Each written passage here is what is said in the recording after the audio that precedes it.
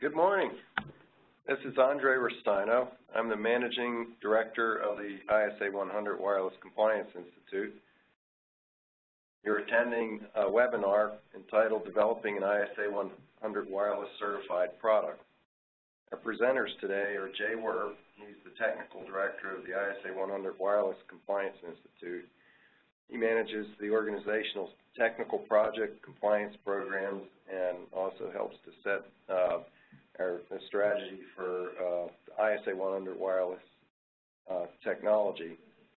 Jay was the editor and author of the data link, which is the mesh section of the ISA100.11a standard during the original committee process. He has more than 30 years experience in the computer field with over 20 years focused on wireless.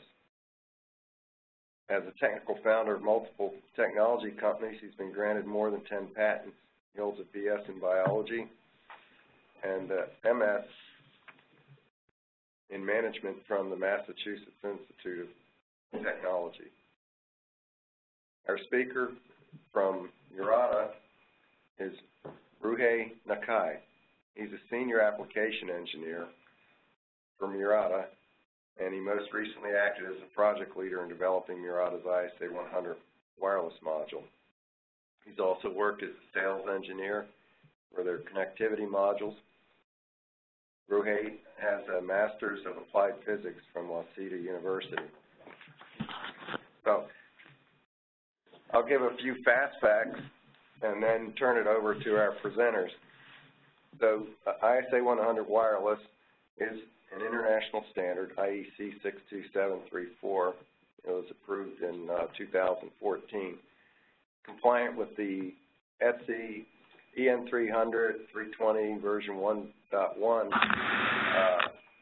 standard for it predominantly addresses coexistence in 2.8 gigahertz range.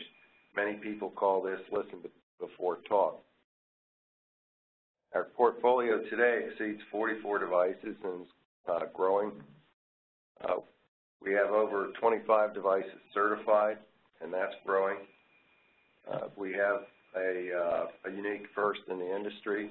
In April 2015, Secure gas detector achieved SIL 2 certification as a wireless application.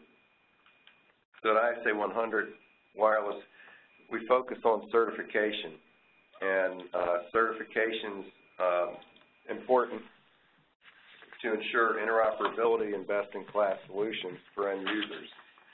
Some people ask, why certify? So number one is we're certifying conformance to the 62734 standard. Customers ask for it. It gives choices, provides flexibility. It means that any ISA100 wireless compliant device is going to work in any other network. So just the same as Wi-Fi certifies 802.11 radios in our mobile phones, laptops, etc., we do the same for ISA100 Wireless.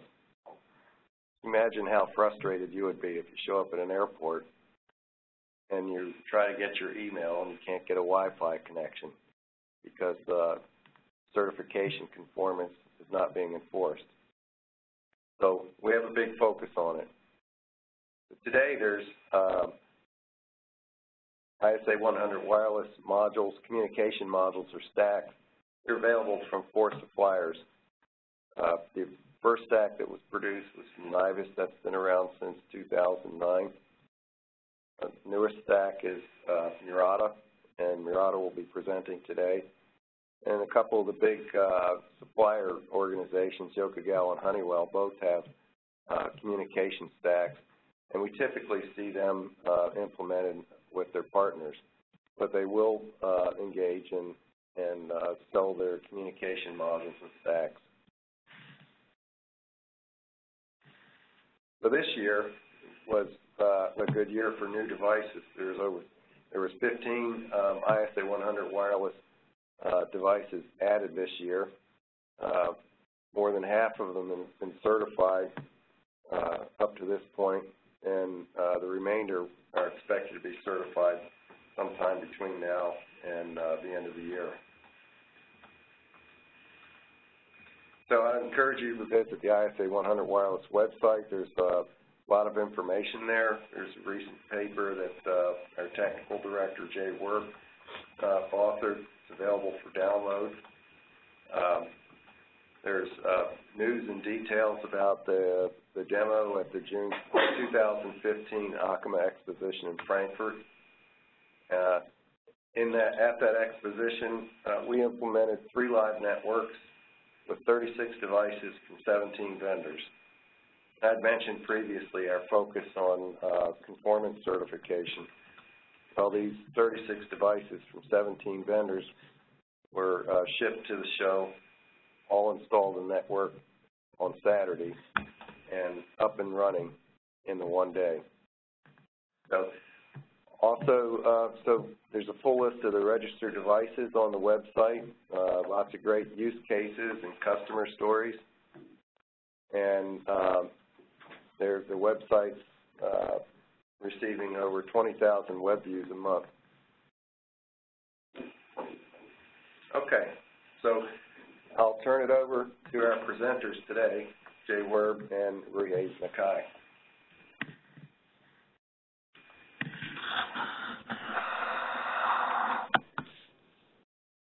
All right, thank you, Andre. Just to put this in context, this is the second introductory webinar in a series. Back in July 2015, we gave a general introduction to ISA100 Wireless, and today we're going to talk about how people develop ISA100 Wireless certified products.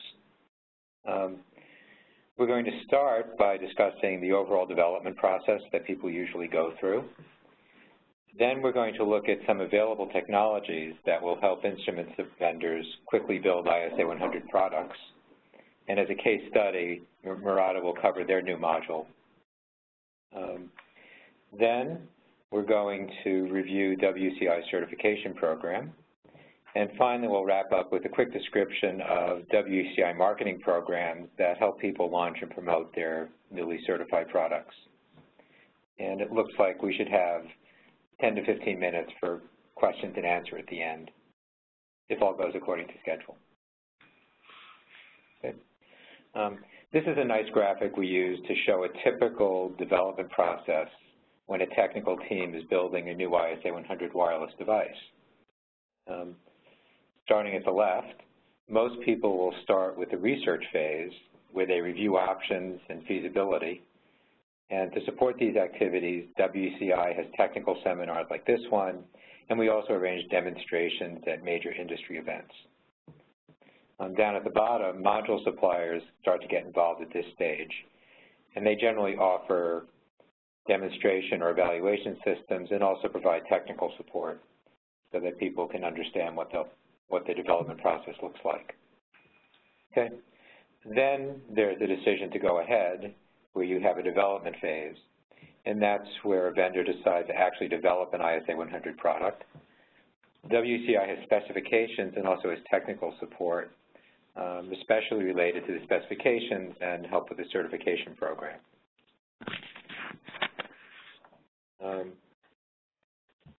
The development phase is also when ISA100 Wireless module is integrated into a product.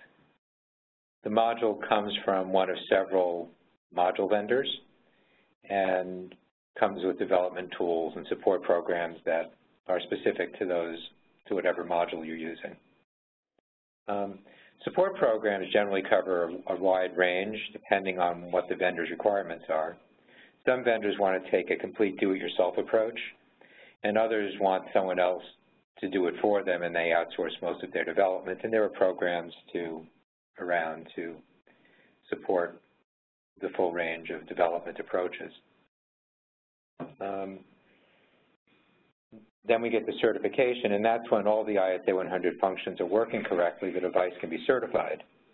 And for that phase, WCI offers test tools that run exactly the same software that is used in our certification, so that when a device is submitted to WCI, there should be no surprises because the vendor has already run through exactly the same process in their own labs.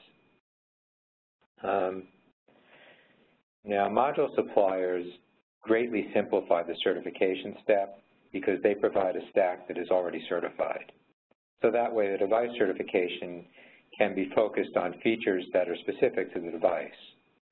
For example, if the device publishes analog data, the certification will check that the publication function works correctly. But the stack is already certified, so we don't have to check all those hundreds of things again. This approach results in a very rigorous certification that is also very efficient. And then after the product is certified, WCI offers marketing programs to help with product release and promotion. So with that introduction, let's move on to a discussion of building an ISA100 device. Okay. This slide just shows in a very general way the main considerations that usually come up in the development of an ISA100 wireless device. In some cases, the device supplier already has a wired version of their product, and in that case, they need to add an antenna and a battery to make it wireless. Sometimes the device supplier is converting a wireless device to ISA100 wireless, and in those cases, it might already have an antenna and a battery, but in any case, those two aspects need to be dealt with somehow. We don't have time today to cover power sources and antennas in any detail, but just to quickly go through it, for power sources, almost everybody uses a lithium vinyl chloride battery of some kind. And for antennas, they generally need to find an explosion-proof antenna and make sure it gets mounted vertically so that it operates well with the other antennas that are usually also mounted vertically in the system. The diagram also shows that an encryption key needs to be entered into the device somehow. Now, it's possible to provision an encryption key through the wireless interface, but generally WCI recommends including a simple infrared port for more secure key provisioning. Adding the infrared involves a little extra electronics and some software, and it also involves including a little infrared window somewhere in the device. Then, of course, you need a wireless radio and protocol, and that's what we show to the right. And we show that the wireless module is a buy and the device application is a build. Generally, the device developer will solve the stack problem by buying a WCI-certified radio module that implements a fully certified ISA100 stack. That module should also be compliant with radio laws and regulations. So with these issues solved by the module supplier, the device developer can focus on developing a device application.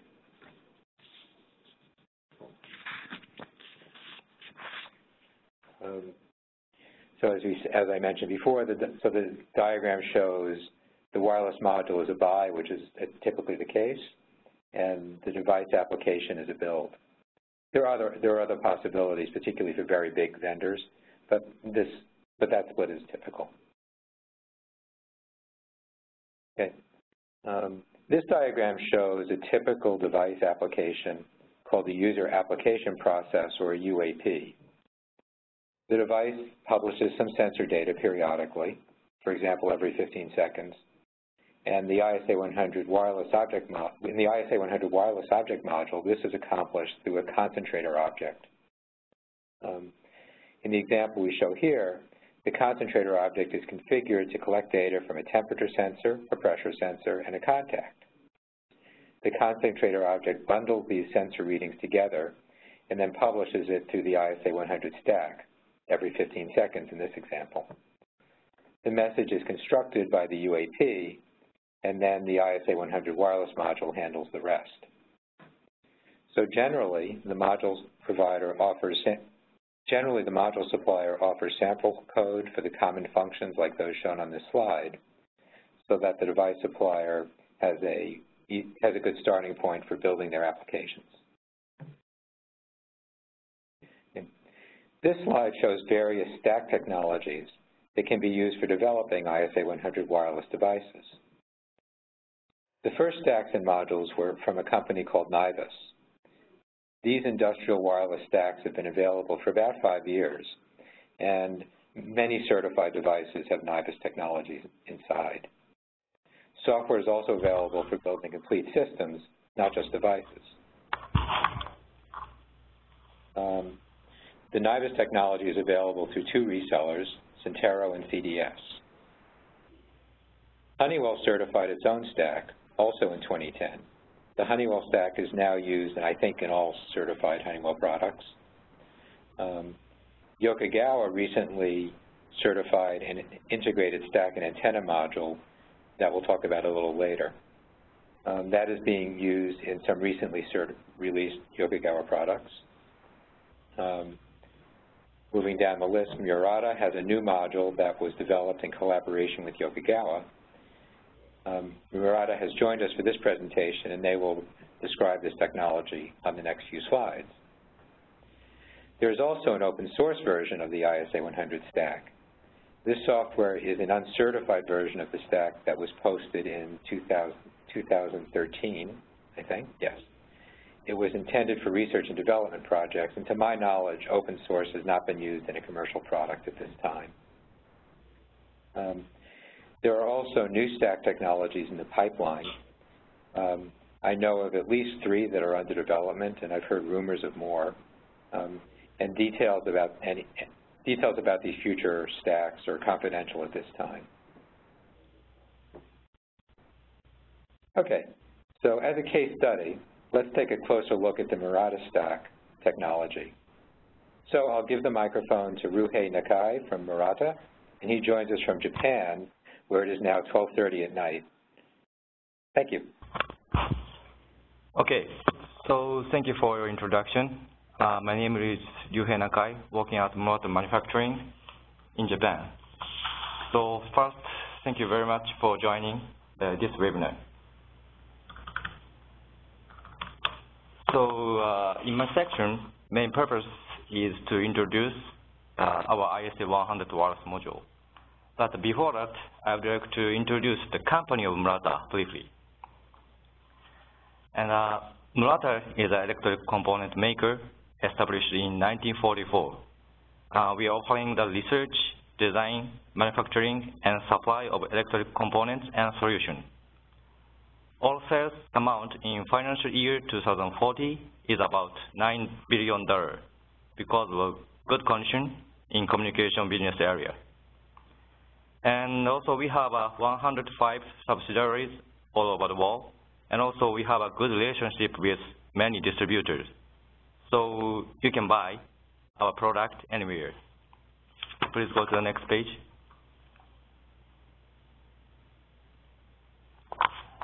And you might be familiar to Murata as a passive component maker, but wireless module is one of our main products recently. Actually, sales by communication module amounted to about 30% in Murata total sales. So in terms of wireless module, we are offering very small size and good RF performance and good quality by utilizing special packaging technology, simulation technology, software, and stable production line based on a lot of experience and know-how. As a result, we achieve about 60% market share in connectivity module for mobile market. Please go to the next page. So this figure shows the Murata wireless module coverage for IoT. At the moment, we have several types of wireless module like Wi-Fi, Bluetooth, Bluetooth Low Energy, Zigbee, and WiGig. So we can propose a suitable solution to customers' requirement or application. And we think adding ISA100 wireless solution into our production lineup is a big advantage for achieving business opportunity in advanced process automation market. Please go to the next page. And for developing reliable ISA100 wireless module and providing it to the market quickly, we have established an alliance with Yokogawa, who is a global provider of cutting-edge process automation. In this alliance, Yokogawa will license its technology, ISA stack, to us, and we Murata will develop the wireless communication module by using our specific technology and know-how. Next page, please. And here is the overview of our wireless ISA100 wireless module called Type 1EU. Type 1EU is a fully integrated 2.4 GHz wireless module featuring low-power radio design. All of RF components as well as ISA stack are integrated into our wireless module to support ISA100 wireless. So external components like capacitors, inductors, and oscillators are not needed to operate our wireless module. So just put a couple of resistors in order to select internal LDO usage or serial mode to operate our module or baud rate for UART communication. And the right figure shows the software block diagram. ISA stack in our module include MAC, data link, network, transport, application sublayer, and DMAP. However, it doesn't include UAP.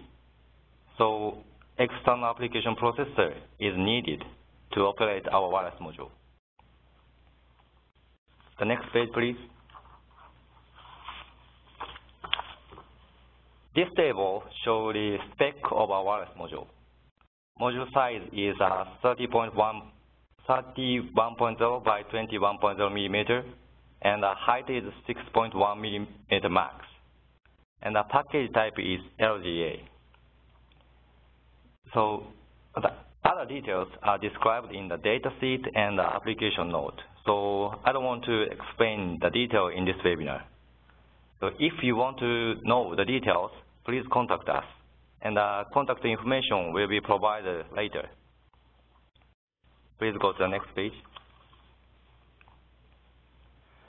For our wireless module, we are preparing an evaluation tool, evaluation board, and RF test tool.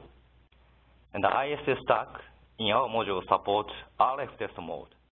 So by utilizing our RF test tool and evaluation board, customer can operate our module as a specific mode, like a continuous TX mode without modulation, with modulation, or RX mode, and so on. So I think it's very useful to check the RF performance for getting certification. And also, our evaluation board comes with UAP sample.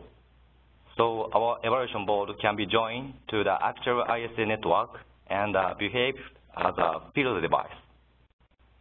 For our test system, we are using a Yokogawa gateway and backbone router.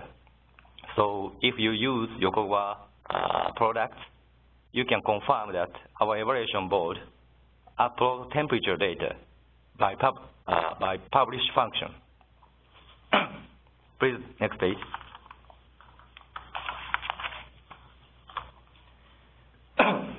And this page shows the structure of a UAP sample in our evaluation board.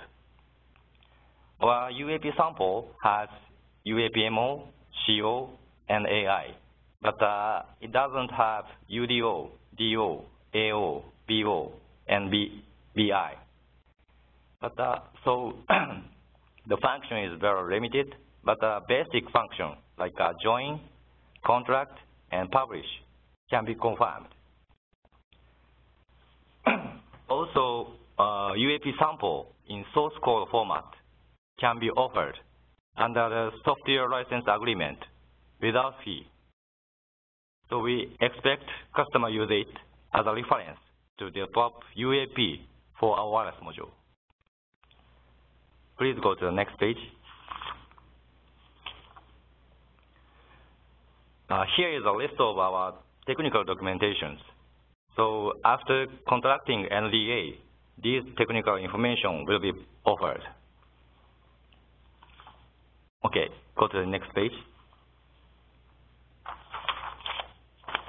Okay, so my portion finished.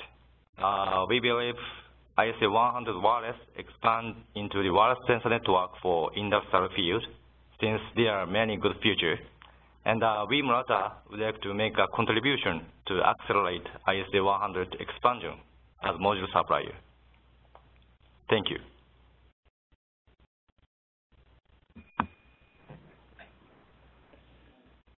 Okay, this is Jay Werb. I'm back. Thank you, Nakai-san. And if you have questions for Murata,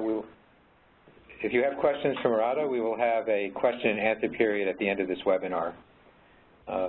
Yep.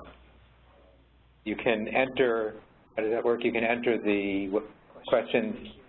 Okay, there is a Q&A field on your user interface. So if you can enter questions as you think of them, and then we'll get to them at the end of the webinar. All right. Next slide, please. Good. All right, so just to review, developers can buy certified ISA100 modules from Murata or from somebody else, and then use sample code as a base to develop their own applications. So far, we've been focused on the device side, but you'll notice that there's a wireless network gateway, stuff like that on this picture. And that just shows that the device operates as part of a system. Now, some device vendors will partner with an ISA100 wireless system supplier, and in that case, the ISA100 standard enables them to build just a device that runs in other people's systems. In addition, some suppliers will also want to offer a complete ISA100 wireless system, including a gateway, access point, things like that. The gateway and access point technology can also be bought or licensed, and we'll show some examples of that in the next few slides. Okay, so just quickly look at some other offerings out there. We mentioned earlier that people have been using NIVIS technology since 2010, when it was first certified by WCI. Today, NIVIS technology is available from Centero and CDS. We show web references off to the left on the slide. To just very quickly go through what these products are, there's the VersaNode 210 and VersaNode 310, and these are WCI certified modules. The 210 was the original module that continues to be used by some early adopters, and then the VersaNode 310 is the module, basically the module for new customers. Functionally, they are very similar to each other. Next, we see VersaRouter gateways, and these gateways enable device suppliers to offer a complete ISA100 wireless system. And the general idea is that a device supplier can create a certified device and then sell it as part of a system without becoming ISA100 stack experts. Next slide, please. Oh, got it, okay. This slide shows some more offerings from Centero. In the ISA100 11A development kit is a small system that enables technical evaluation, and the same system can be used in the development phase to integrate ISA100 wireless modules into your product line. A field tool can be used for provisioning, and the Versa App Software Development Kit is essentially sample code for device developers. There's an enterprise source code package for sophisticated customers who want to build derivative products. And Centero also has various service programs to help people develop their products and get the products certified. Okay. Now here's another interesting and recent development, which is the Yokogawa antenna.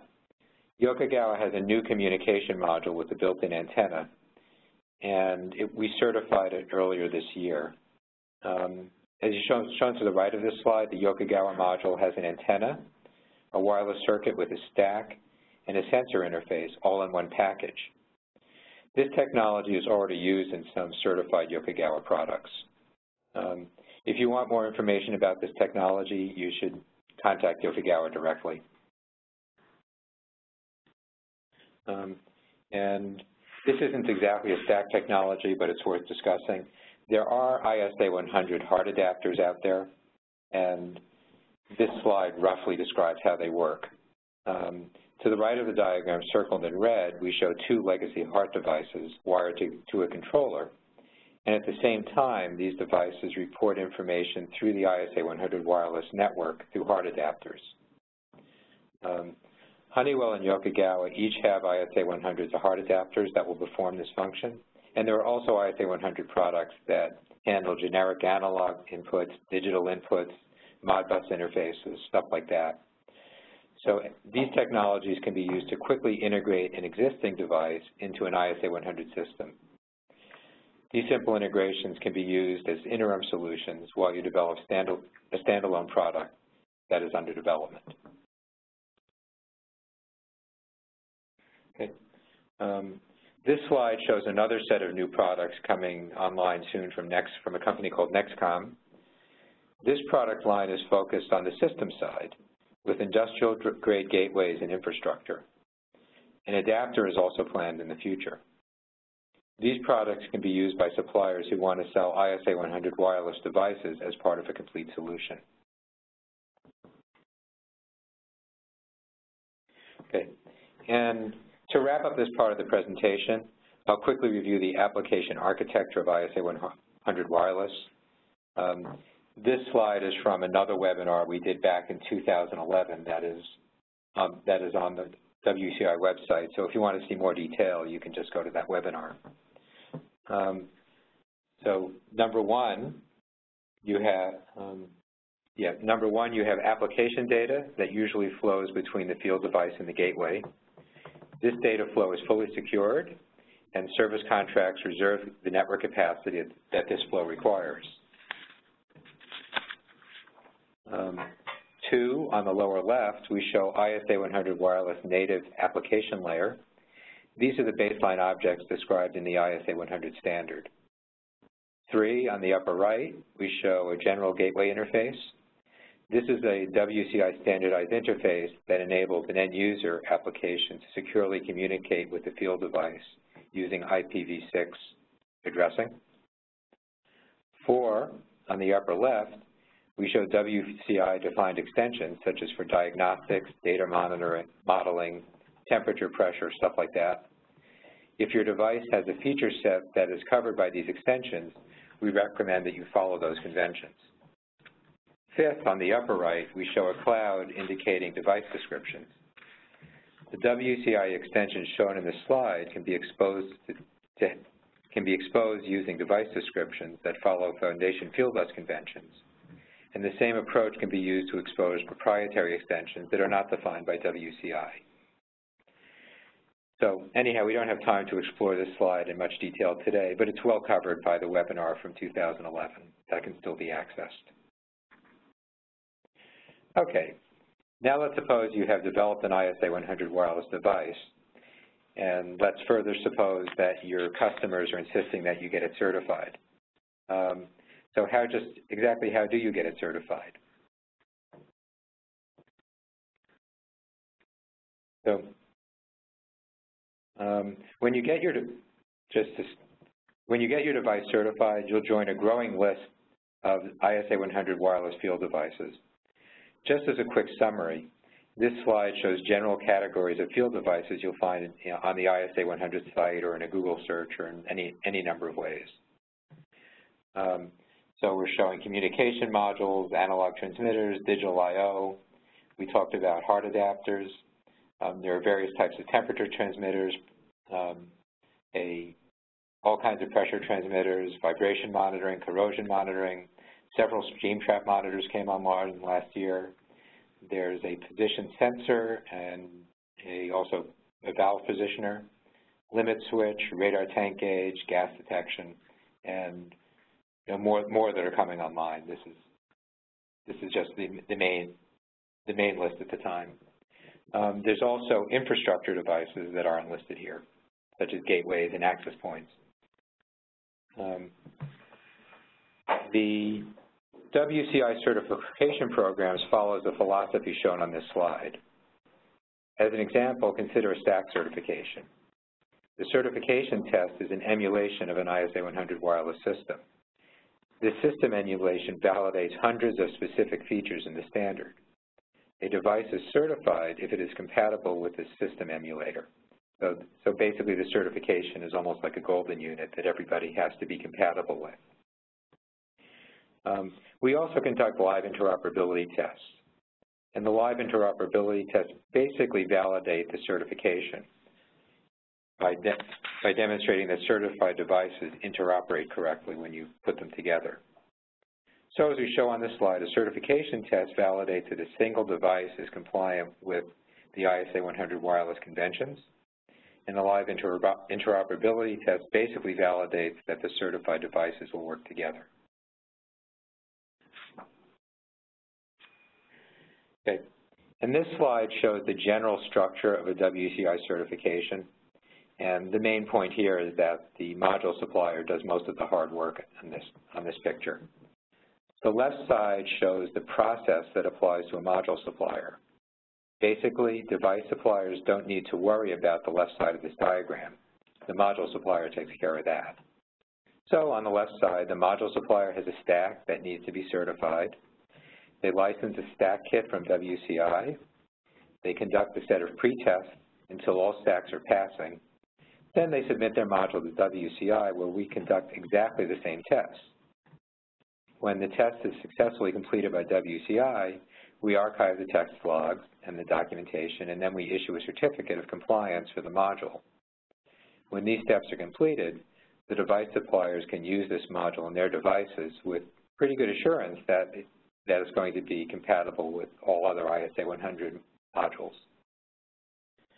Moving to the right side of the diagram, the device supplier goes through essentially the same process, but on a smaller scale. The device test kit is greatly simplified because the stack has already passed.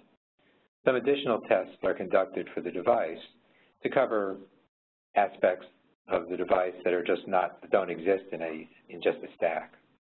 For example, if the device is configured to publish analog data every 10 seconds, that operation will be tested in the device certification. When the device passes all applicable DTK tests, then we generate test logs and documentations and then issue a certificate of compliance for the device.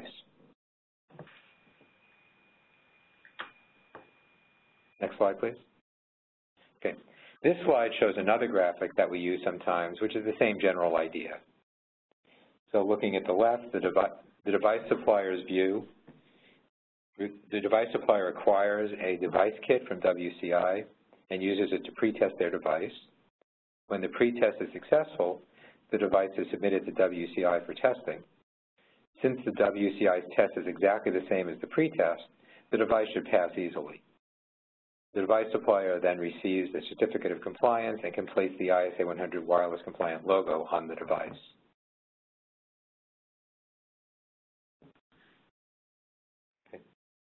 All right, so this was just a very quick overview of the certification process. There is more information on the WCI site, and references are provided here on this slide. Okay, next slide. Okay, so you've done your research, you developed your product, and received your ISA100 wireless certification from WCI. At this point, you're ready to introduce your product to the market, and there are WCI programs to help you with that. For an overview of WCI marketing programs, I'll pass the baton back to Andre Restaino, the Managing Director of WCI. Thank you, Jay. So the marketing programs, we have a Marketing and Operations Manager, Mike Braza, and I'll let him walk through do just a quick overview of what we do to help out. Okay, thank you, Andre. Thank you, Ruhei, and thank you, Jay. So let's say you've built your device, you've got it certified. Now, how can WCI help you launch your device into the marketplace? On this slide, you can see 5 of our marketing programs. One of our best marketing programs and ways to help you is we allow WCI members to host webinars, much like this webinar we're dialed into now. WCI webinars routinely attract between 100 and 300 viewers, and WCI members can host one webinar per year. Now, if the WCI member opts to become part of the paid marketing sponsorship program, you can host multiple webinars per year depending on your sponsorship level. And webinars can cover a variety of topics. You can give a webinar to announce a new product release, to announce a new company service, to announce a new certification, or many other types of announcements. The webinar invitation goes out to ISA's cultivated list of over 100,000 professionals in the process automation industry, and they spend a lot of money keeping this list current and making sure all the leads are up to date. So you really get your message out to a lot of people active in the process automation industry. After the presentation, WCI posts the webinar onto the website, so it's always available on demand for viewing. We also provide the WCI member with a copy of the webinar registration list. So after you've given your webinar, you've got in your hands a pretty great leads list that you can use to try to drum up some additional business. Next, the WCI website is a great marketing tool. The website receives over 20,000 web views per month. WCI members can sponsor a banner on the splash page. You can give us a blog post to talk about a new product or an application or any other kind of technology update you'd like to make. We also post all WCI member products on our product list. And our product list is our most viewed portion of the WCI website, so you get a lot of great exposure there. If you have promo videos specifically made for your product or company services, we also post those on our website, and we'll link those to the WCI YouTube channel. Moving down the list, ISA Insights. ISA Insights is ISA's monthly newsletter that they maintain and curate content for, and that newsletter is sent out to a list of over 60,000 professionals in the process automation industry, so it's another great channel to reach the market. WCI routinely submits monthly updates to the ISA Insights newsletter to cover WCI news. Whenever WCI members have news, they have an open invitation to submit short posts or longer newsletter-style posts free of charge. WCI also issues joint press releases. So if you've got a press release you're putting out to announce your new product or your new product certification or just an update of your certification, we will issue a joint press release to help you, redouble your press release's impact. Once the press release is put out, we post that on our website as well for continued exposure. And finally, one of our largest marketing programs are trade shows. WCI routinely attends some of the industry's leading trade shows. We host technology displays at these trade shows, and members are invited to display product in our booth. The products can be live, linked into our demos. They can also be static. And WCI members, when they attend the trade shows, it's a great opportunity to mix and mingle with other WCI members to see about building partnerships and getting some great insight into the industry, as well as meeting new business contacts to attend the fair. In fact, the next WCI trade show opportunity is at Jemima, which is in Tokyo, December 2nd through 4th of this year.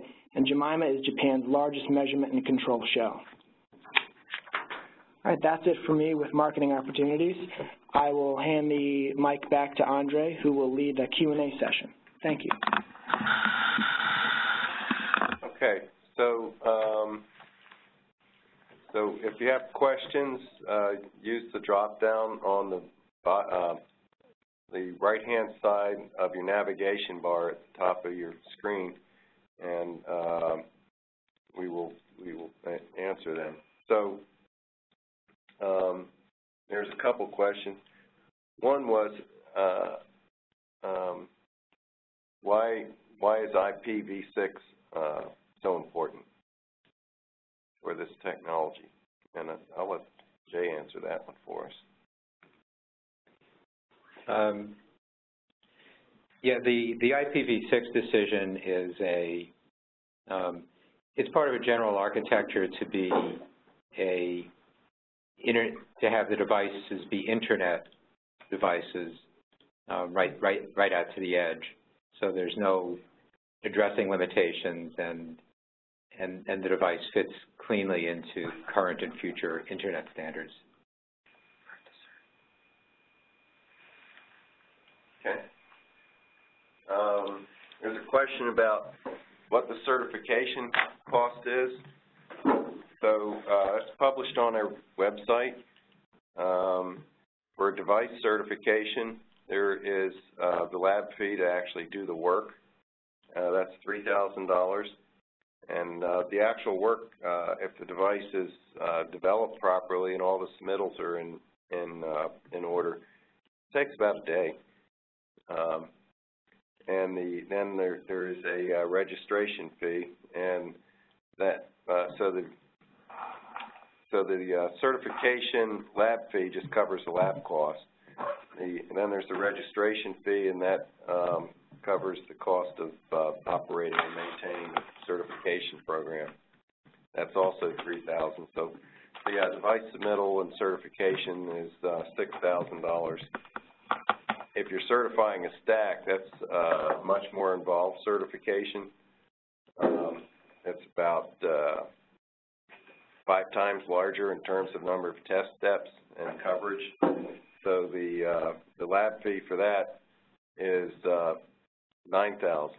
So typically, a properly submitted and properly constructed product would take about 3 days to do the certification. And then there's also a $9,000 registration fee. So the total cost in terms of fees, lab fees and registration fees, is $18,000 for a stack.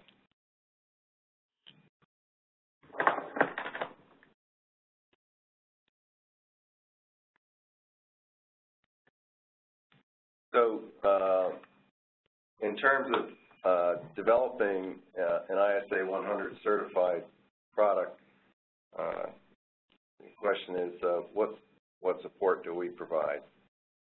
So we provide, if you just don't know where to start, you just call straight into us, send an email to either Mike Brosd or myself, and we'll guide you through the process for development and certification of the product. We'll put you in touch with the component suppliers, like the stack suppliers. And typically, when you get to the point where you're actually developing your product, you're going to be working with the technology providers, part of the ISA100 Wireless ecosystem. So that would be somebody like CDS or Centero, or it might be Murata if you're buying a communication module or stack from them. We also, as members, we license out ISA100 WCI IP. That would include things like specifications for interfaces, our implementation specification. Also, we sell and support the stack test kit and the device test kit. So much of what we do in terms of the implementation requirements and the certification is embodied in the test kits.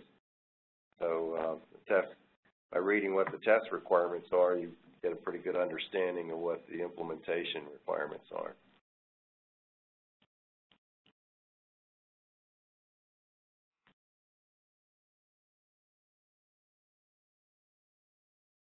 So, another question is, what does the ISA100 Wireless certification do, and what tools are used to test and certify? So, in 2008, 2009, we developed a test kit, and the test kit is the basis for our certification. So we, as Jay mentioned, we certify stacks, and we also certify devices. And we do 2 separate certifications like that, mainly for economics. There are other consortia that do certifications where the stack functionality is tested when the device is submitted. But by certifying the stacks first and separately, if a device supplier uses a certified stack in their device, it mitigates the need for retesting all the stack functionality. So what is it? What do you actually get from the certification? Well, the certification proves that the product was implemented according to the ISA100 standard, IEC 62734, and it also ensures that the product's going to interoperate with other compliant ISA100 products. You know, I always use the example of the Wi-Fi Alliance. Basically, they're certifying 802.11 radios. So, you know, if you have Wi-Fi on your laptop or on your mobile phone, they all work. You turn them on, they can find each other, they connect to networks. There might be a login, but it all works. And so that's what we're doing, but just for the ISA100 networks. And the customers, the end user asked for this. They wanted a product to be able to be introduced into their production facilities and not require a bunch of custom programming. You turn them on and their networks are supposed to recognize them. And you can provision and connect to the network and then configure the devices. And so this is what our certification does. So we do the certifications, and then the interoperability test proves that it actually worked. And interoperability tests also, if it didn't work right, it does a quality assurance process that provides feedback on any blind spots that we may have in our certification and gives us the ability to circle back and update our test kit. Can I make one more comment about that? The test kit itself is all XML-based, which means that in practice it's very transparent what's going on. So it's not a black box. You know, there are tons of diagnostics, so you can see exactly what's going into the device, exactly what's coming back from the device, exactly what's being evaluated. So if there is a problem, it's never mysterious. So the other part of the question is who actually does the test? We do it here. So the products you submit right here, we're based in the ISA headquarters in Research Triangle Park, North Carolina. We require two devices to be submitted, but the lab's right here. So we require two devices for a couple of reasons. One is if something's broken on one of the devices, we can use the second one to do the certification test without holding up the project schedule for you. The other is that once the test is done, we archive a device. We put it in inventory for the purposes of doing auditing later on. The second device is returned? Yeah, and the second device is returned.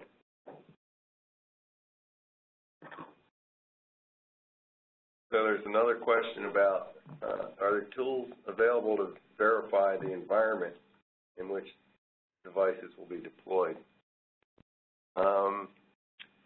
That sounds like you're asking about generalized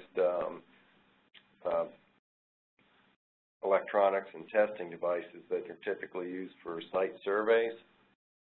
We don't actually sell them but I know there are tools that are available in the general marketplace. They're fairly generalized, so but it's not something that we sell. WCI does have a few sniffers, 16-channel sniffers that you can use to see what's going on all 16 channels at the same time, and those are available to be loaned to WCI members as they need them. But I don't think anyone's borrowed it for the last 18 months or so. Right. So we do have that, and that's around and available. Yeah, typically stack suppliers are more interested in the 16-channel sniffer than correct. The device implementers. That's more of a protocol analysis tool than a site survey tool.